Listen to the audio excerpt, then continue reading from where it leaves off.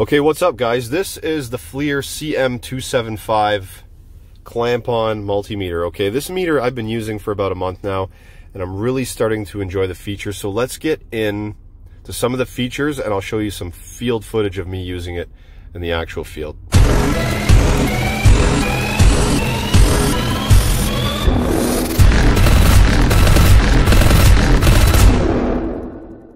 This video is brought to you by HVAC.com.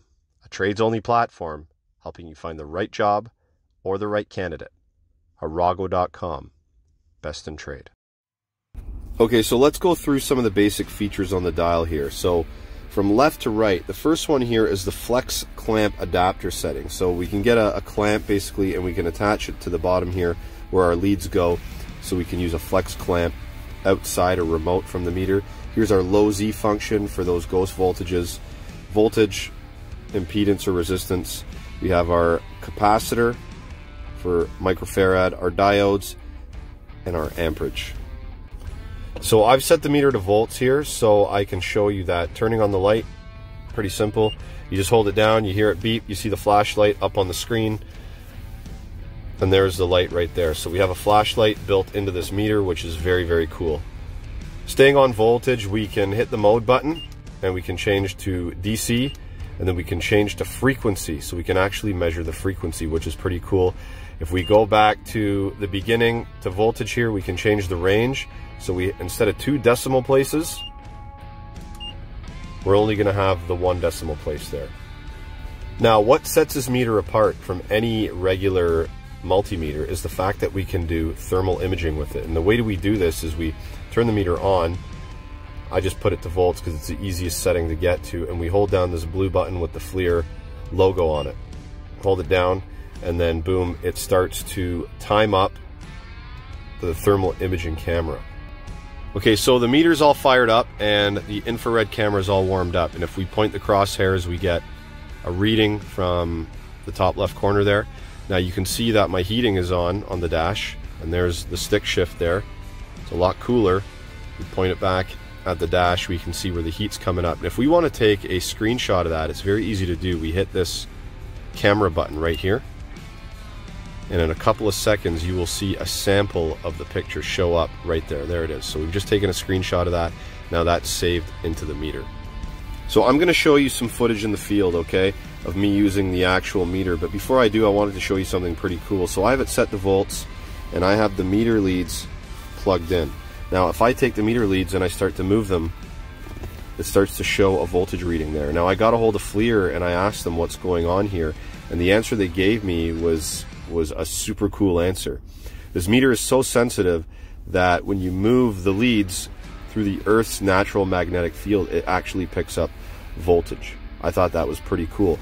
But once, and I verified this, once you put these leads on something and you're reading voltage of an actual appliance, you don't see this whatsoever.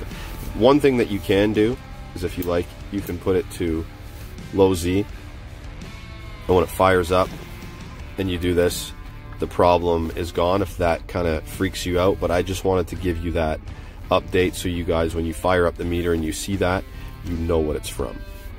Okay, so I'm taking a snapshot thermally of the compressor here. I'm going to get in closer to the meter. So now you can see that there. You can see at the top, the crosshairs is reading 140-ish degrees Fahrenheit. Now, that purple line moving across, that's actually the suction line there. So we see the difference in temperature by the difference in color. Now, if we look at the bottom right corner, you can see where the discharge line enters. It's actually glowing white. So if we go down there and we point the crosshairs there, we instantly get a higher reading of the temperature. So pretty cool. We can see the hot and cold spots of this little compressor. This can help with troubleshooting, and it can help with maintenance as well. Pretty cool stuff. Okay, so I have the dial turned to amps here. Okay, and we're taking an amp draw. We put the clamp around the wire here. There's power and there's common 120 line in, and we have common as well. And this is a small compressor for a chest freezer, and we're getting a snapshot of the amp draw at 0.61 amps. Okay, so this new defrost termination switch / fan time delay I'm going to check it at room temperature and then check it against the old one I pull out of the machine I think I'm having problems with. I'm going to use the Flir CM275 to do that on the ohm settings. Now, the first thing you should probably do is touch your leads together, make sure that we're getting resistance across there. Okay, so we want to go from brown to black. Brown appears to be the common here. So I'm going to go from brown to black, and we get an open reading on the meter. And if I go from brown to red,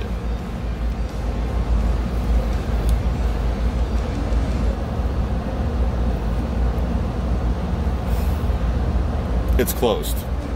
So I'm going to double check the one I pull out of the system to see if it reads the same once it gets to room temperature. Okay, so I have the old one out. All right, and I held it in my hand for a bit, warmed it up, and it's kind of warmed up to room temperature now, and I actually heard it click. So let me check here. So between brown and black we'll go again. And we have an open reading. And if we go between brown and red, we have a close reading like the new one. But that doesn't mean to say that inside the freezer at that temperature, those extreme temperatures, that this thing is not acting up somehow. So we're gonna go up to the roof and recheck our situation we were having up there with the time clock again, now that the click-on has been changed, and we'll go from there. Those are the basic features of the meter, but it also has some advanced features like VFD mode, inrush current, data logging capabilities. I just wanted to go over some of the basic features and show you what the meter includes. But when you purchase the meter and you get into all of these other things that are pretty in-depth, you need to go through and learn these things so you can put them to good use. But in a nutshell, guys, that is the Flir CM275, and the fact that it has a thermal image camera built in is a complete game changer when it comes to clamp-on multimeters. Hope you enjoyed the video, guys. Happy HVACing.